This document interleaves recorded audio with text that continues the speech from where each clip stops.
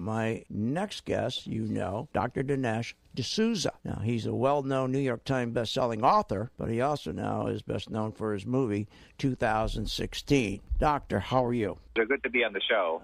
Thank you very, very much for coming aboard. But I'm going to run some clips, have you make some comments. But I first want to talk about that comment. Now, what should liberals take away from Michelle's speech last night, that little piece I just focused on, about values, when this year alone she spent our money, not hers, $10 million on these lavish vacations to Hawaii and other destinations.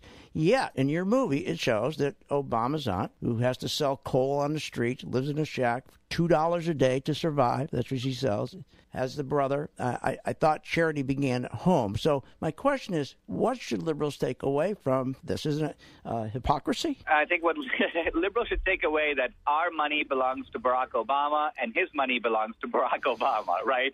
In other words, there's sort of a sense here that he's articulating standards for the rest of us, but he isn't willing to live up to himself. To give you a small example, there's a school in a small village in Kenya, Kogelo. This is where his father was raised. Obama went to visit the school in 2006. The school was so excited he was coming, they renamed the school Barack Obama School. He toured it, and he said, I see you guys don't have textbooks, you don't have sanitation, you don't have facilities.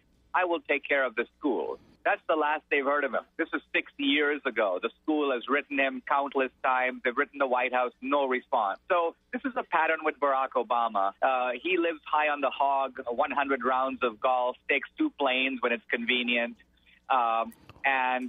Michelle, as we all know, $500 sneakers and extravagant jewelry. Meanwhile, they won't help other people, even in their own family, and they make pledges that they won't keep. So I think that a lot of what's going on in Charlotte is a bit of a sham, because it's giving the American people this idea that these are wonderfully compassionate people, but the record doesn't support that at all. And I guess if they say they don't care about money because they got, as you pointed out, they got plenty of our money, our tax dollars, the $10 million she spent on vacation. So it is hypocritical. Oh my God, it's unbelievable. But I also want to ask you too, Doctor. You're a well-known author. Why a movie? Well, because I'm an author. I've written now 12 books. The latest one is about Obama, by the way. It's called Obama's America. Right.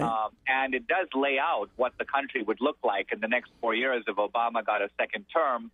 But I feel that a film is a different way to communicate it. It actually engages pretty much all the 5 senses. It can tell a story. And the thing about Obama is he does have a riveting story. It's a story essentially of abandonment. You have a fractured soul who was dumped by his father at birth and abandoned by his mother at the age of 10. And if you look at pictures of Obama in those years, he was short, he was fat, he was insecure, very shy. So somehow this rotund, insecure kid created for himself a new identity and a new ideology. And unfortunately, that ideology happens to be one of shrinking America. So that's what he's doing. He's basically shrinking our economy. He's transferring wealth to other countries. He's reducing America's imprint in the world. And my point is he's doing this all deliberately. It's not like it's all accidentally happening. He wants it to happen because he subscribes to an ideology that would like to see a smaller America. You were on Bill Maher's show the other day, or the other evening, rather, last week. I want to play a couple clips. I don't think he was very fair to you, so I'll give you an opportunity to answer. He never gave you an opportunity, but I will give you an opportunity to answer the question. Let's play the first clip. And you believe that Obama's anti-capitalist? I believe that Obama is anti-capitalist, yes. But there's no evidence for that. Yes, there is. What is that? Well, the evidence is that... He saved the banks? No. Let's put it my way. He appointed Noam Chomsky Secretary of the Treasury? I mean... No. The evidence is this. He has fundamentally altered the relationship of the citizen to the state. Let's look at there's been a federal incursion into a whole bunch of fields. Hospitals, insurance, banking, finance, automobiles, energy. Now, you may think it's all justified, but the federal government... These things are all hardly unprecedented. Yes, he saved the automobile industry, same as Reagan did with Chrysler. There was a stimulus program. Presidents have always done this when there was a recession. Bush did it 4 years ago, sent everybody checks when there was a recession. All right, first of all, he doesn't know what he's talking. He says, where's the evidence? Now, before you answer, I want to play one more clip of what Obama said to me that pointed out that it makes the argument that he's a closet communist, if you will. Listen. One of the, I think, the tragedies of the civil rights movement was because the civil rights movement became so court-focused.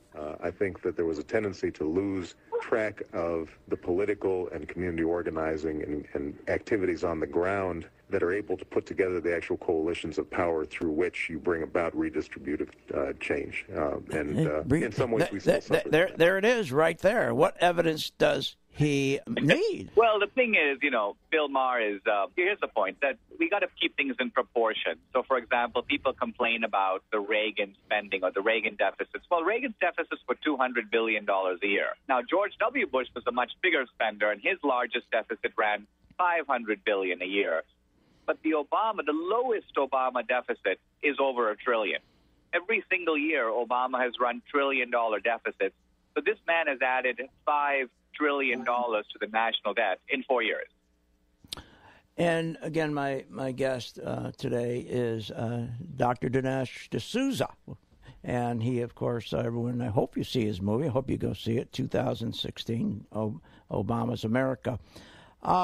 Another question that people ask me all the time is that many call Obama a closet communist, not because so much of his liberal thinking, and a lot of his followers, like this young lady that right here. I won't have to worry about putting gas in my car. I won't have to worry about paying my mortgage. I don't know if you remember that, but when he got elected, it's the first thing we heard. You mean it's all the free stuff? Yeah, she says, I don't have, she got elected. He won. I don't have to pay my car pay. I don't have to pay my mortgage. So my point is that's the vision that most of the people have, and they call him a closet communist. But what I get upset with, and what you point out in the movie, is not so much because of his liberal thinking, but his association with Marxist communists, like the terrorist educator Frank Marshall Davis. You got the terrorist Bill Ayers, Derek Bell, Reverend James Wright.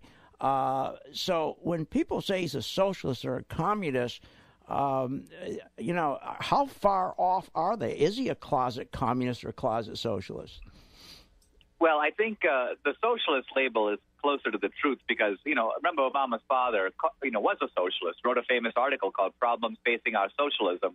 But I think he embedded the socialism inside a larger anti-Western, anti-American, or as I call it, anti-colonial ideology. The basic idea here is that America is the rogue nation in the world. It's not Iran, it's not North Korea. We're the bad guys. And so just as Reagan worked hard to contain the Soviet empire, which he called the evil empire, I think for Obama, the evil empire is the United States. And what has he been doing? Obama has been slashing on nuclear weapons.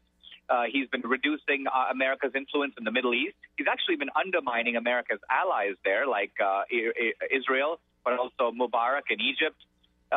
He strengthened the hand of our enemies. Now, again, it's not that Obama's a traitor.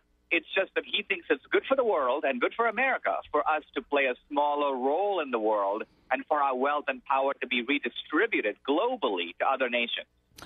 Well, and again, it does bother me that who his friends are. But let's go back to the movie. When a liberal walks out of that movie, or anyone, what do you, and you're standing there, what would you want, if you're overhearing the conversation, what would you hope that they are getting out of the movie? Well, I think that whatever your politics, I can guarantee you that you'll walk out of this movie 2016 and you're going to say, I know a whole lot about Barack Obama that I didn't know 90 minutes ago.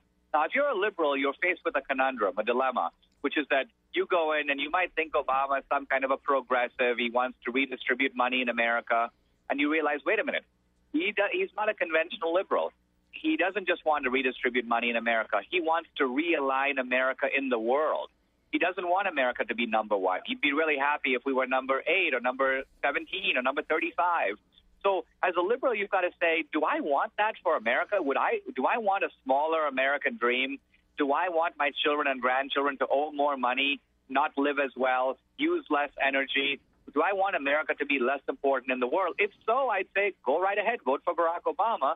But on the other hand, if that's not what you want, then you actually have a problem.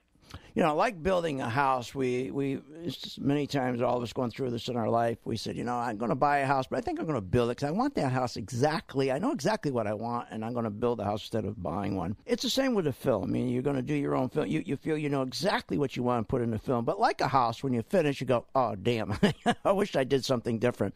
Give me, when you look at the film, you complete it, you saw it in the theater, tell me something that you would get, I should have put this in, or I wish I took this out and put this in, or added to it.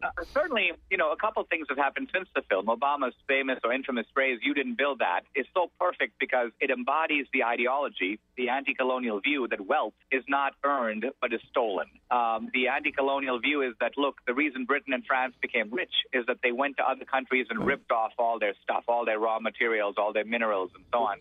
And of course, that's what Obama was saying to business guys, that wealth is created by society.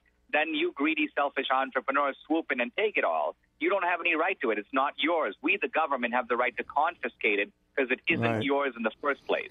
Now, we got about 10 seconds left. I've got to ask you this because you are a capitalist. How well is the movie doing? What did it cost you to make? And what kind of money you think you'll make on this movie yourself? The film cost $2.5 million to make. It's already made $20 million. It's on its way to becoming the second most successful documentary film of all time. Well, congratulations, and that will keep liberals up all night. Again, Doctor, thank you so much. Let's do this again. It's been a pleasure. Thank you. Thank you. Bye-bye. You're listening to Phil's Gang on the Off the Wall Street Radio Network. We'll have more in just minutes.